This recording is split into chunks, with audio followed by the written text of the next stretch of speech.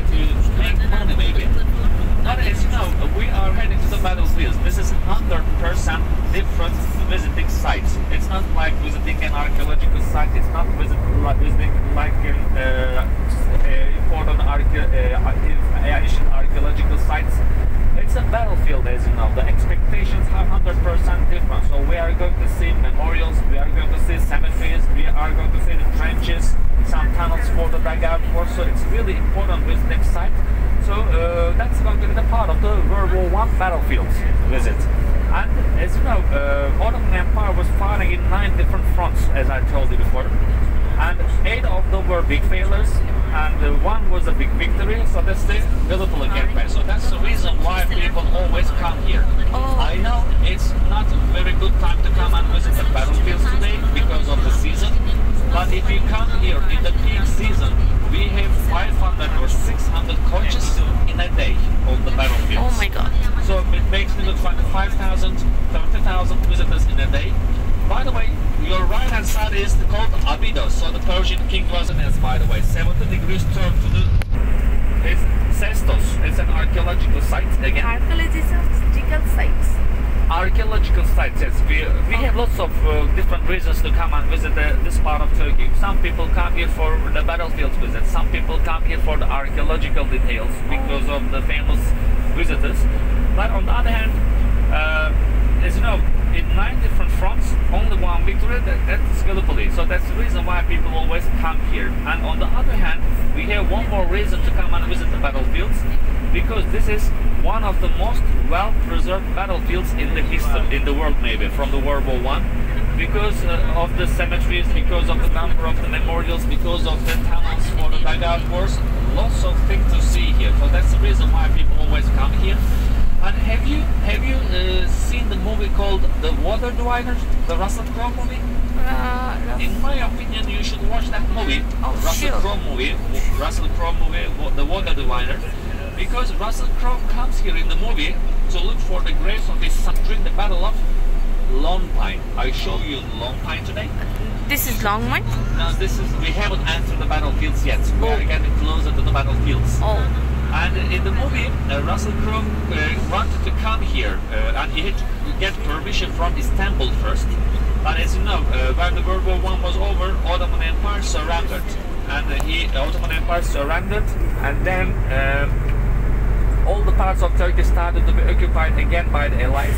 So the Allies, like British and the French armies, were back on the battlefields here and started to take care of the cemeteries and the memorials. And he wanted to come and visit the battlefields, but it was impossible to do it. It was impossible to get the permission. And he came here illegally in the movie. When he came here illegally in the movie, by the way, while you are watching the movie, it's going to be 1919 as a year. I mean, 4 years after the war. So 1919. So according to the movie, when he came here, he saw lots of officers that were taking care of the cemeteries and the memorials. They were the earliest officers of the Commonwealth War Graves Commission officers. So Commonwealth War Graves Commission was taking care of the cemeteries and the memorials at that time. And according to the story, when he was here, there were more than 100 Allied cemeteries on the battlefields. More than 100. Some of the cemeteries had only 5 graves, some of the cemeteries had only 10 graves. So during the renovations by the Commonwealth War Graves Commission, the smaller ones started to be moved into the larger ones. So today, wherever you see an Allied cemetery on the battlefields, all the Allied cemeteries are going to be the actual cemeteries left from the wartime. So from now on again, wherever you see a Turkish flag on the battlefields, Turkish flag, flagpole, tall flagpoles, let's say, up on the hill in the middle of the farming lands, in the middle of the bushes, if you come across a Turkish flagpole, all these Turkish flags are going to be the markers of the Turkish mass graves mainly. Turkish flag equals the Turkish mass grave. This is what we should remember while visiting the battlefield. You don't need to expect to see any memorial or any sign on it. It's completely natural. And as you know, we don't really like to walk on the actual burial sites, so we visit the memorials mainly. So wherever you see a Turkish flagpoles, they are going to be the actual locations of the burial sites. So we put the memorials 25 to 50 meters away from the actual burial site. So the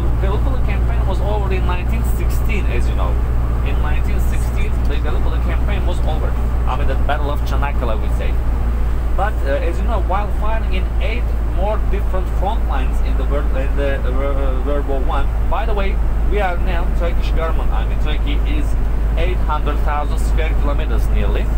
But in the World War I period, Ottoman Empire was covering 3 times larger than present Turkey area nearly. 2.5 million square kilometers. So a very big area. So the 8 north front lines on the other parts of the World War I. So when the Gallipoli campaign was over here, Turkish side, Allied side were in rush. They sent all the units to the other parts of the World War I. So it was impossible to bury the bodies, and it was impossible to take the supplies away, and it was impossible to take the ammunition away. So they left all of the things on the ground. So nearly for 3 years, between 1916 and 1919, nobody came here. So that's the reason why we have really well preserved battlefields. So because of the natural effects, because of the erosion, all the things were totally covered with earth. So that's the reason why we have lots of cemeteries, lots of graves, any part of the world today, any part of the battlefields today. So thanks to the 3 years missing period, we have a well preserved battleground today.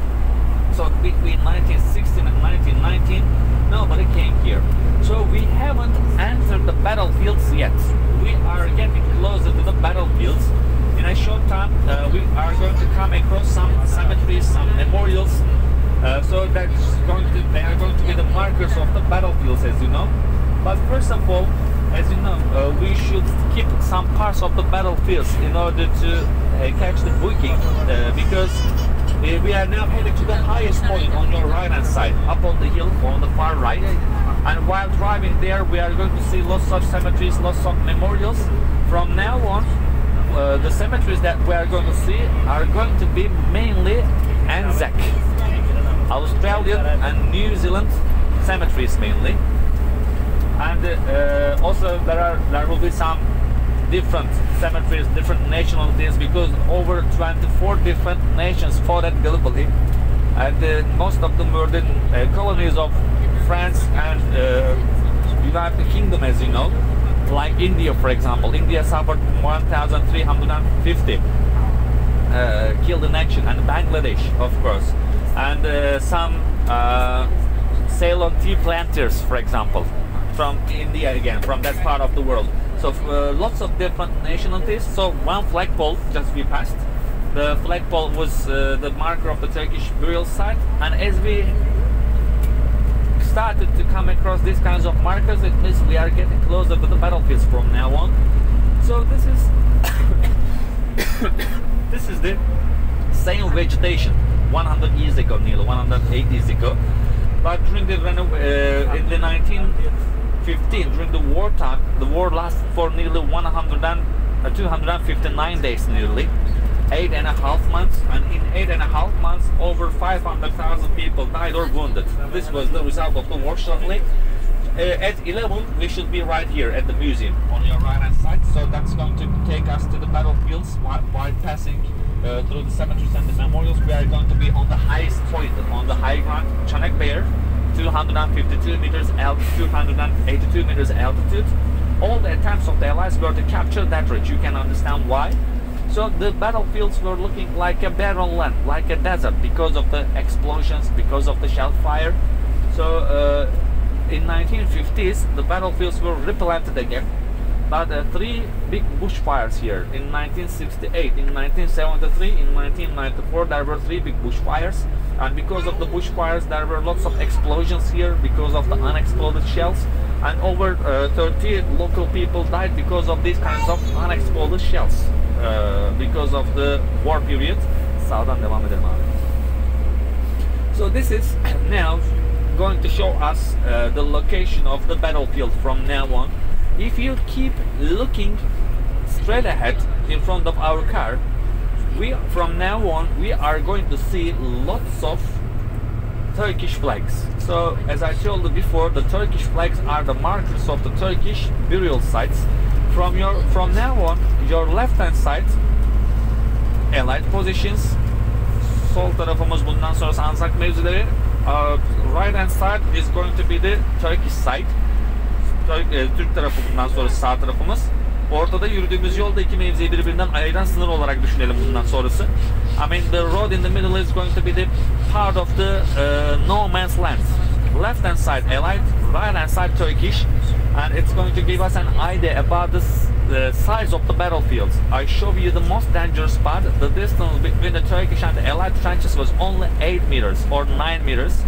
So from now on, lots of Turkish flags. If you were here, for example, let's say 3 months ago, there will have been 29 Turkish mass graves here, but today we have 41. If you were here 8 months ago, there will have been no memorial like the one on your left hand side, except for a barren land, except for a Turkish flag.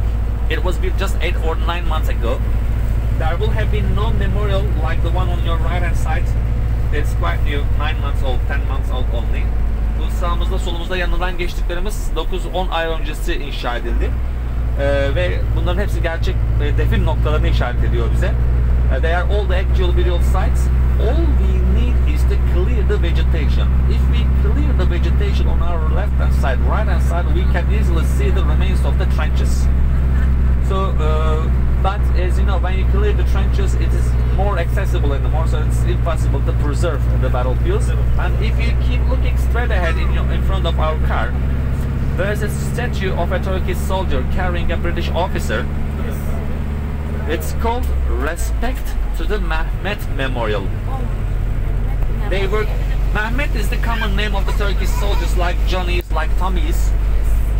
Try to imagine the distance between the Turkish and the Allied trenches was only 8 meters, and the Turkish soldiers saw a British officer while he was laying on the ground, and he waved a white flag in order to cease fire for a short time, and then he came out of his trench and he picked the British officer up, took the British officer to Australian trench and came back to his trench and started to fight again.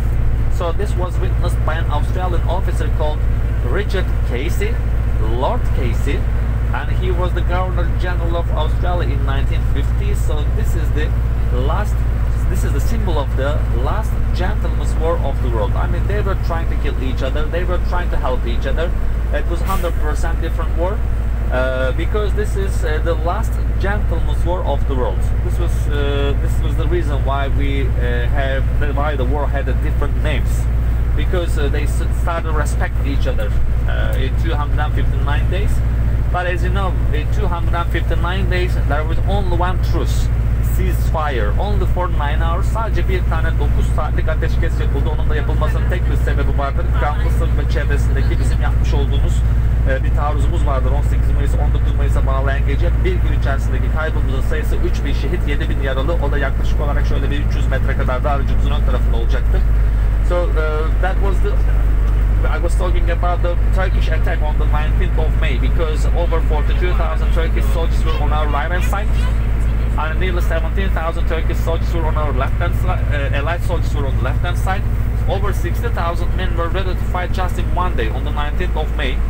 So Turkish attack started early in the morning at around 3:30 a.m. and after 9 hours charging, Turkish army suffered 10,000 casualties, 3,000 killed in action, nearly 7,000 heavily wounded, and Allies suffered only 600. I keep going, but first of all, in front of our car we have a memorial. It's the Australian Memorial, Lone Pine Memorial. If you watch the Russell Crowe movie, you are going to hear the name of Lone Pine attack on the 6th, 7th, 8th and the 9th of August. In the Lone Pine Memorial we have 1,167 graves and over 5,000 names identified, but their bodies were never found. 5.000'e yakın isim var anıtı çevre duvarlar üzerinde. İsimlerine ulaşılabilmiş ama mezarlarına hiçbir zaman ulaşılamamış. Nerede oldukları belli değil. Sadece 1167 tane de mezar var içerisinde. So we are now getting closer to see the original remains of the trenches from the wartime. Abi şurada biraz yavaşlayalım, duralım. Kar mı atıyor ya? So according to the official maps, we are now in the Allied trenches. Turkish trenches are 40 meters on your right hand side. And as you know, after the landing operation, it was a stalemate anymore. If you keep looking on your right hand side, in the bottom, you can see the remains of a tunnel. And the trenches on your left hand side, Allies, and the Turkish soldiers were nearly 40 meters on our right hand side. So according to the maps, 40 meters, quite short distance. But as you know, they wanted to find a different way of fighting. They started to dig tunnels. And according to the story, on the 29th of May, 29 Mayıs tarihinde ilk tünel savaşını biz başlatıyoruz. Bu tünel savaşında da patlayıcılar yerleştirmek amacıyla 30-40 metre boyunca bir tünel kazıyoruz ve patlayıcılar yerleştiriyoruz. 400 kilogram kadar patlatıyoruz. Açılan çukurlara hücum ediyoruz. Sonra aynısının tersini ondan yapıyorlar. Burada 600 civarında tünel var toplamda. So according to the official records, first tunneling was by the Turkish side on the 29th of May. And the Turkish side started the tunnels nearly 440 meters, and they settled 400 kilograms of black gunpowder at the end of the tunnel. When they lit the fuse, a huge explosion. And while the Turks were digging from right hand side to the left hand side, Allies started digging from the left hand side to the right hand side. So 600 tunnels around here. So there was a war on the ground, but there was another war. 600 tunnels, over 600 tunnels. By the way, the tunnels and the trenches that we saw had names. Piccadilly Turkish Trench, London Trench, Aussie Trench, the Turkish trenches had codes E17, V15, E11 for example. So if you are looking for a trench, you can easily find if you follow the trench maps. So this is going to take us to the most dangerous part of the battlefield maybe, because the distance between the Turkish and the Allied trenches will be only 8 or 10 meters. Only 8 or 10 meters. That's called Queen's Post. In Turkish we say bomba sırtı. Atatürk'ün bomba sırtı vakasını anlatmadan geçemeyeceğim dediği bir yer vardı burada. İşte biz diyor kişisel kahramanlıklarla ilgilenmiyoruz. Ancak bomba sırtı vakasını anlatmadan geçemeyeceğim. Siper vakları mesafe 8-10 metre. Şu sol tarafımızdaki çam ağaçları Anzak mevzileri. Sağ tarafımızdaki çalılıklar bizim mevzilerimiz. Anlattığı yer şu ortasında girdiğimiz yol. İki mevzi birbirinden ayıran sınır. Ölüm muhakkak. Ön siperdekiler kurtulamacasına düşüyorlar. Arka siperdekiler ise 3 dakika içerisinde öleceklerini bilerek öndekilerin yerlerini alıyorlar. Ne kadar büyük bir cesaretle, ne kadar büyük bir korkusuzlukla okuma bilenler Kur'an okuyor. Buraya girelim abi. Bilmeyenler ise dua ederek cennete girmeye hazırlanıyor. İşte bize bu Çanakkale cephesinin savaşlarını kazandıran yüksek ruh budur dediği, bu söylevine konu olan yerdir bu bomba sırtı. Yani Atatürk'ün söylevine konu olan yer şu iki mevzi, iki otopark arasında kalan asfalt yol olarak aklımıza kalsın. This is the most dangerous spot, as I told you, because even Mustafa Kemal Atatürk witnessed the things happening here. According to his diary, the Turkish soldiers in the first row of the trenches, they knew that they will be killed in a few seconds, and the Turkish soldiers in the second row of the trenches, they knew that they will be killed in a few minutes. Without any hesitation, they were replacing the first row. And same in the Allied trenches, because the road on your left-hand side was the most dangerous part, because that was the no man's land. And during the construction of the Turkish memorial in 1992, two skeletons were found side by side. One of them was a Turkish soldier and the other one was a British officer. And they were fighting on the second day of the landing operation. They were heavily wounded, but they didn't give up fighting. And their bodies were found in front of the triangular-shaped memorial and reburied again in the same grave. We have 600 headstones there, but nobody buried there. Because in our belief, we don't really like to walk on the actual burial site, so that's going to be a memorial only. But 1,115 Turkish soldiers were buried in the mass grave just behind our coach. So in the valley.